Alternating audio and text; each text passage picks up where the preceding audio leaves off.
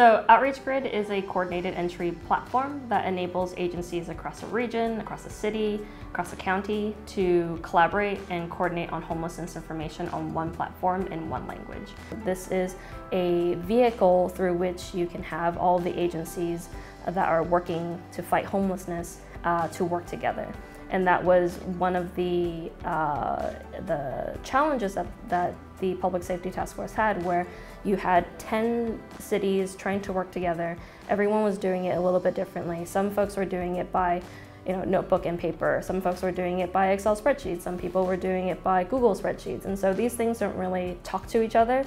Prior to Outreach Grid coming along, how people typically get into shelters was you call the shelters and you pray that you're the first one to make it through the phone line, and hope that the person is going to be received, and that's it. It's sort of like a race.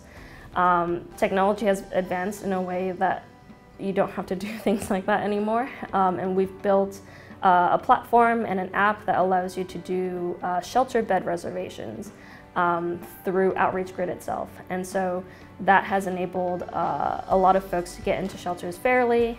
They get assessed fairly. It's not just first come, first served anymore. It's, you've been assessed to be part of the North Orange County city. You're affiliated with it. You want this type of bed, and that type of bed is available. And you get matched to a particular bed and you get sent in.